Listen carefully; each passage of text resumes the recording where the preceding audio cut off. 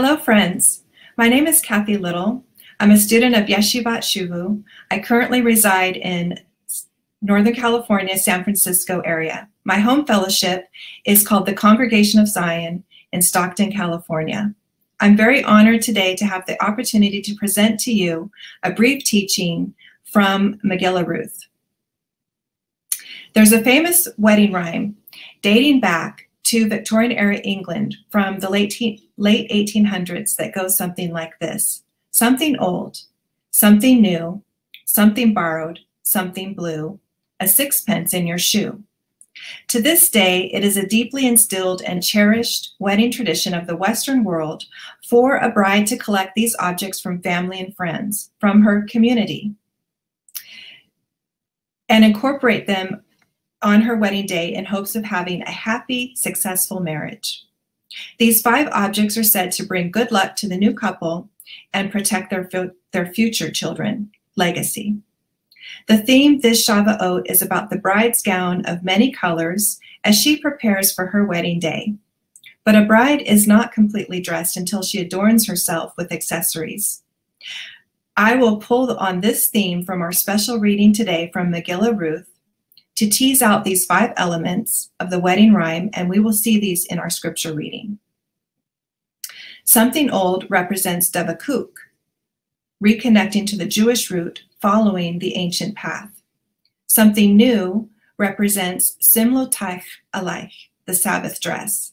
Something borrowed represents koneh, which means partnership. Something blue represents Yeled, a son, the Mashiach ben David.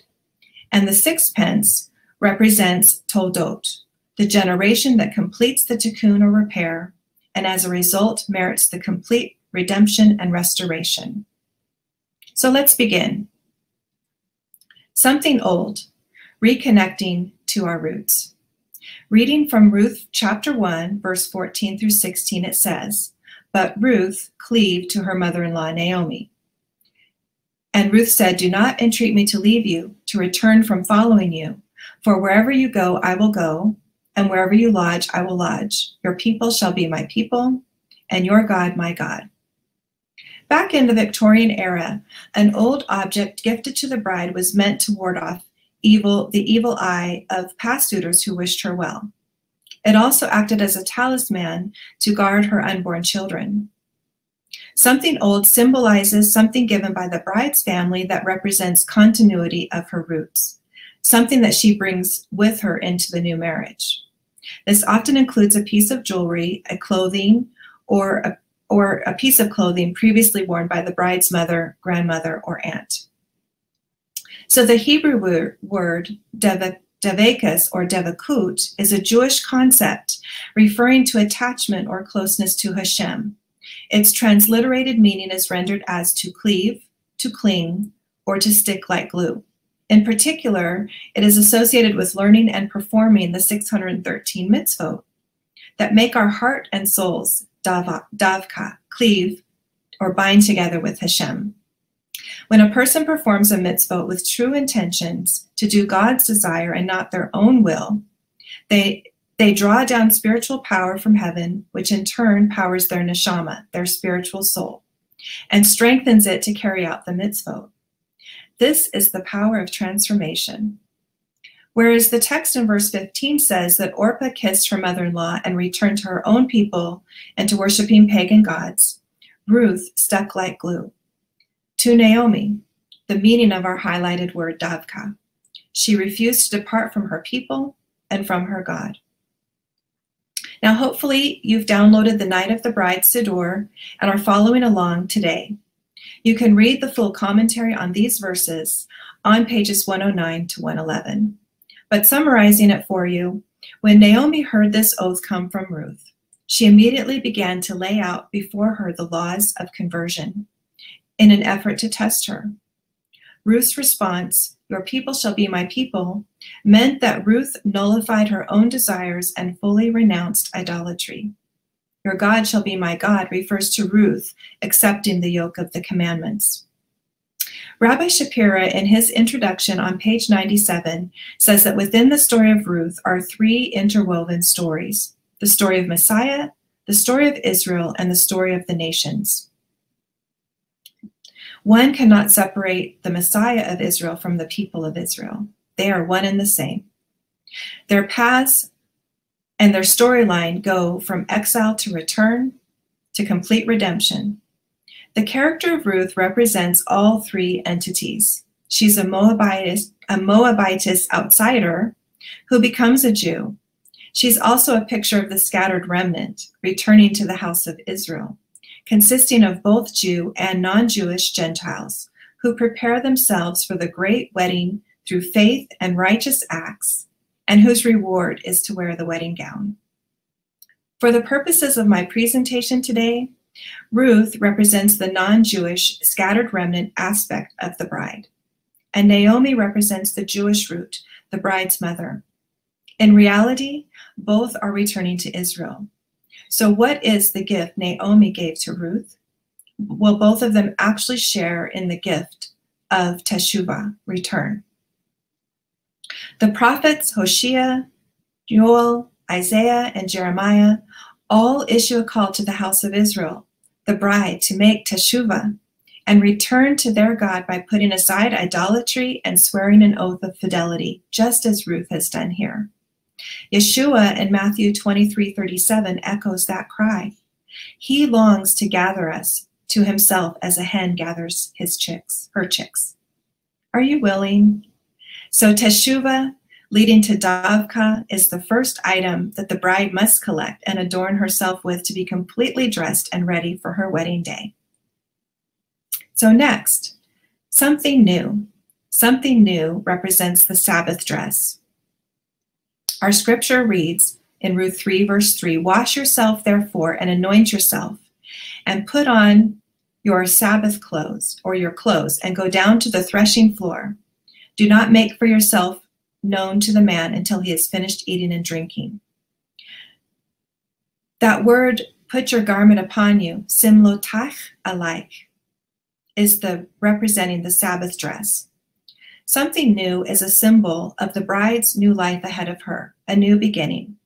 It can commonly include a gift from the groom or the groom's family, but it can also include everything from a new piece of clothing, such as the wedding gown itself, or an accessory item, such as earrings, a necklace, or a bracelet.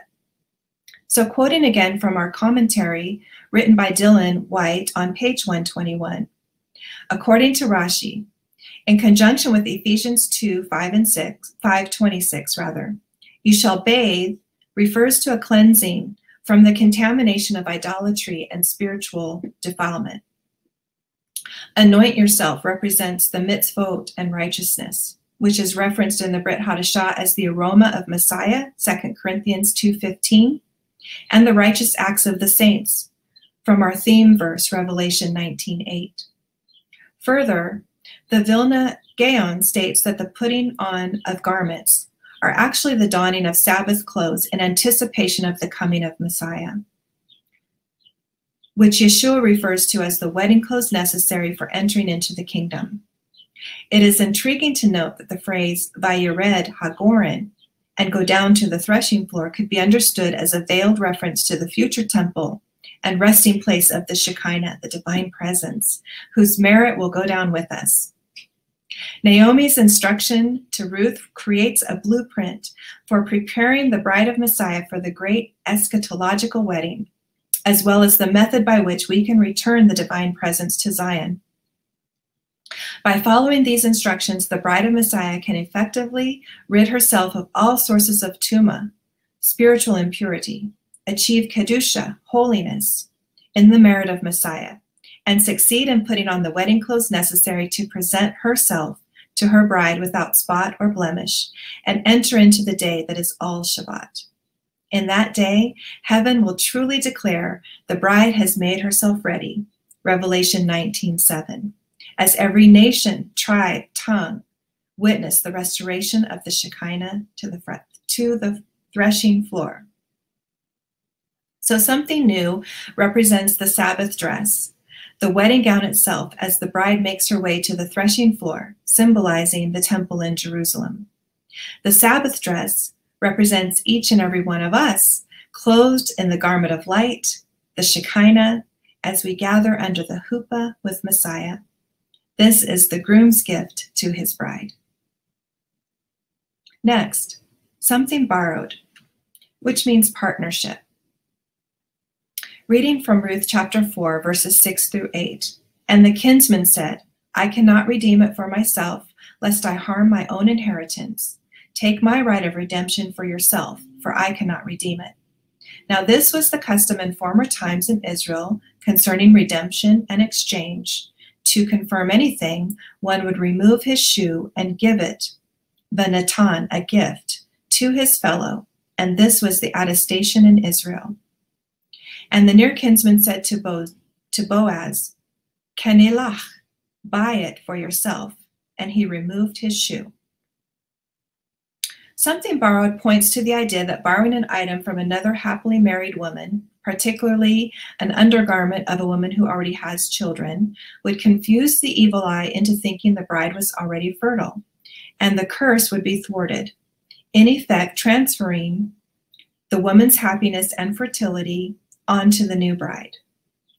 The garter is typically worn as a way to symbolize and honor this custom. The phrase kanilach means to acquire, purchase, or exchange. The exchange of the shoe between the two parties completes the act of acquisition as one acquires legal title and authority. The garter worn on the woman's thigh is removed by the hand of her groom after the ceremony, and he kneels before her. This gesture is a sign of mutual submission. The bride rests under her husband's domain and holds the full authority of his household. The Eshet Hayel, the woman of valor, is a special Shabbat song honoring the Jewish woman in whose merit will come the Messiah and the final redemption of the Jewish people. Talmud Sota 11. It is an ode to his great-great-great-great-grandmother Ruth, written by King Solomon in the final chapter of Proverbs, and sung every week at the Friday night Shabbat table. Boaz and Ruth were willing to do whatever it took to fulfill the Torah of Hashem, especially with regards to redemption.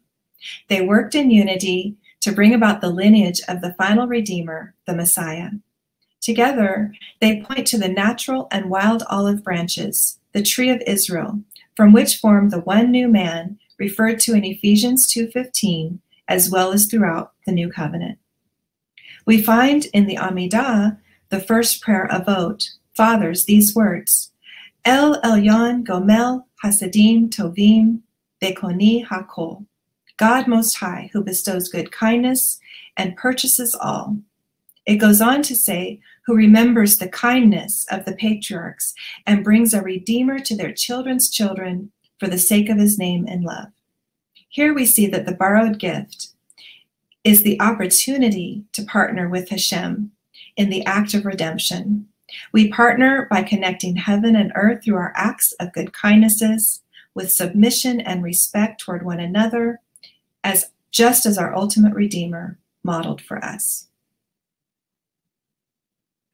Next, something blue. This represents Mashiach ben David. Reading from our verse, Ruth 4:13. So Boaz took Ruth, Vayikach, and she was his wife. And when he went into her, the Lord gave her conception, and she bore a son. Something blue is a color that symbolizes fertility, fidelity, and love's purity.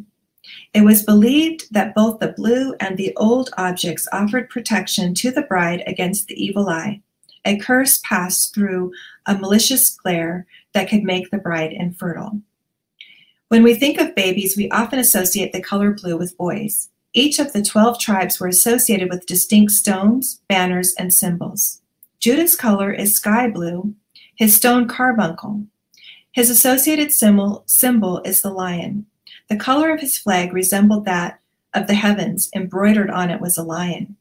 The lion would later become associated with the Davidic dynasty of kings and the seat of their throne in Jerusalem, a city that goes by a number of names, including Ariel, God's lion. Boaz descended from Peretz, who came from Judah and Tamar. This is the lineage of King David. And last, sixpence. Restoration. Now these are the generations, toldot, of parrots. Ruth 4:18. Back in Victorian times, the father of the bride would place a sixpence, a British coin, into his daughter's left shoe as a symbol of future prosperity and wealth. There are only two incidents, according to our commentary on pages 134 and 135, there are only two instances where the word generations, toldot, is spelled with both letters vav, such as here in Ruth 4:18. The first instance is found in Bereshit, Genesis chapter 2:4. In every other instance in between the words is spelled defectively with only one vav. The Messiah who descends from Ruth will ultimately make a tikkun, restore the missing vav, and bring complete restoration to the sin of Adam. According to the Hebrew scriptures, the sages, the new covenant, and the path to eternal life is through the Messiah. Those who embrace personal redemption given by Messiah Yeshua respond to this free gift with good works and store up for themselves treasures in heaven. Rav Shaul explains that although we are not saved by our good works, we are saved to do good works, Ephesians 2:10. And just to recap the 5 bullet points now as we conclude, something old represents connecting to our roots. Something new, the Sabbath clothes. Something borrowed, partnership.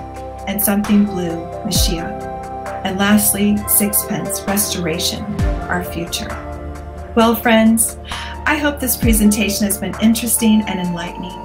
I encourage you to download the Night of the Bride resource and thoroughly study the commentaries of our esteemed Talmudim, who put many hours of personal time and finances into creating this unique resource and making it available in over 13 languages.